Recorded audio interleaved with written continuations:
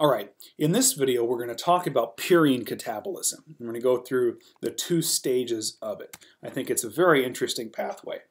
So the two purines that we're going to start with from this catabolic pathway are going to be GMP, shown on the left of that figure, and AMP.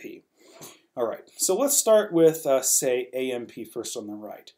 So I'm not going to go into all the little details, but let's just briefly talk about it. So AMP is going to be its phosphate is going to be hydrolyzed off by a nucleotidase, and that's going to give adenosine. Now, a really important enzyme here that actually has some implications is adenosine deaminase. What adenosine deaminase does is it takes the amine that's on one of the rings of adenosine, or at least the adenine part of it, and it deaminates it to a carbonyl, and that's going to give you inosine. Okay? Inosine, by the way, is essentially an inosinate from purine synthesis minus the phosphate. So, in other words, if you take the phosphate off of IMP, that is inosine. All right? Adenosine deaminase, it turns out, can be deficient in some people, and that's going to cause a horrible immune disease. Okay? And we'll talk about that in another video. That's more of a medical application. But suffice it to say, adenosine deaminase can be deficient, and it can cause a very, very debilitating immune system problem. Okay? However, inosine will have its ribose removed by a nucleosidase. See, the ribose comes off, and that's going to give this molecule right here, which is called hypoxanthine. Hypoxanthine, this is just the nitrogenous base. And it turns out that hypoxanthine is going to react with an enzyme called xanthine oxidase, which also has some other implications, particularly in nutrition, because it's a source of free radicals. Notice the product of xanthine oxidase is hydrogen peroxide, which is not itself a free radical, but it is a pro-radical, meaning very easily, particularly in the presence of metals, it can be turned into radicals. So it has some implications in nutrition that we will go over in future videos. Suffice to say, xanthine oxidase converts hypoxanthine into xanthine. Now, that is where it converges with GMP catabolism, so now we are going to go into GMP, and then we'll continue from there. GMP is going to react first with a nucleotidase, because that's going to hydrolyze off the phosphate, giving guanosine. And now the guanosine will have its ribose removed by a nucleosidase. Nucleosidase will remove the ribose from guanosine, giving guanine. And now, in a similar reaction to adenosine deaminase, we have guanine deaminase. And it turns out guanine deaminase will deaminate particularly this right here, this amine, and replace it with a carbonyl. Now, the carbonyl is not shown here. It's in the enol form, but it can be a carbonyl if it wants to be, okay, depending on the environment. So the point is it takes the nitrogen and converts it to an oxygen. That's done by guanine deaminase, and we get pneumonia off of that. Now the point is guanine deaminase converts guanine to xanthine, and it turns out xanthine is the convergence point between GMP and AMP catabolism. All right? Now xanthine oxidase is going to react with an enzyme that it's named for, xanthine oxidase, to give uric acid. Okay? And again, just to reiterate, xanthine oxidase plays a major role in nutrition, particularly because it produces hydrogen peroxide, which is a pro-radical. Okay, it can form free radicals if given the right environment. Okay, now uric acid, which we often say interchangeably with urate, if you hear the term uric acid or urate, they basically refer to the same thing, except one they differ by a proton. Okay, so they're basically the same thing for all intents and purposes.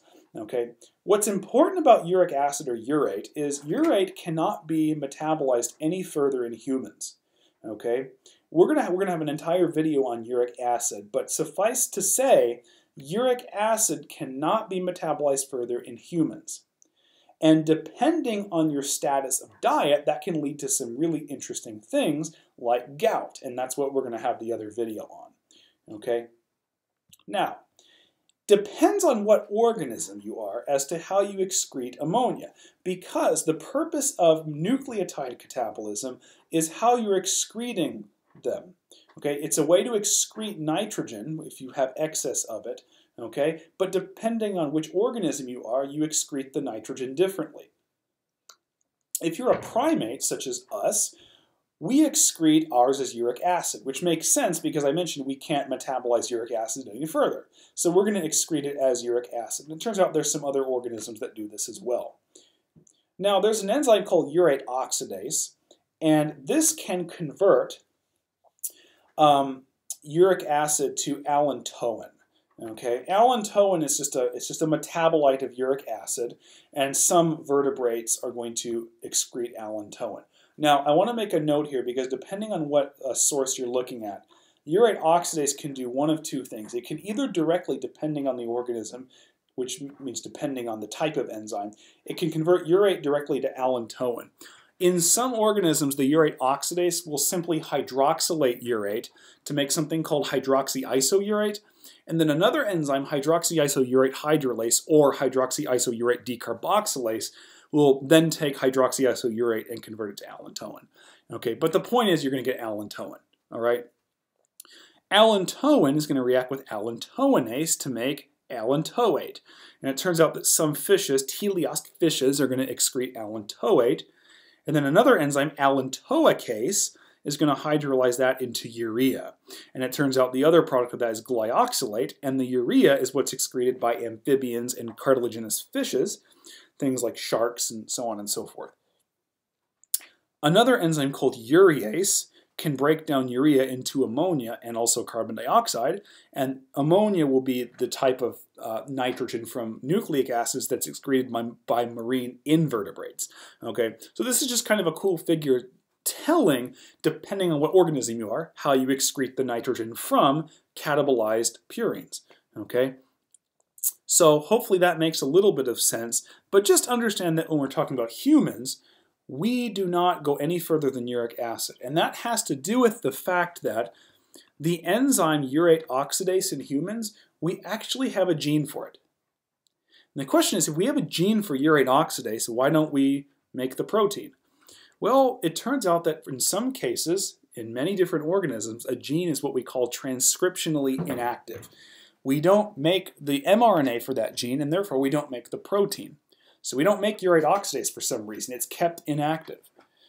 All right? So as a result of that, we can't go any further. So this is how we excrete it. And that's mainly what we're concerned with, because in the next video, we're going to go over uric acid and urate. All right? So make sure to like this video and subscribe to the channel for future videos and notifications. Thank you very much.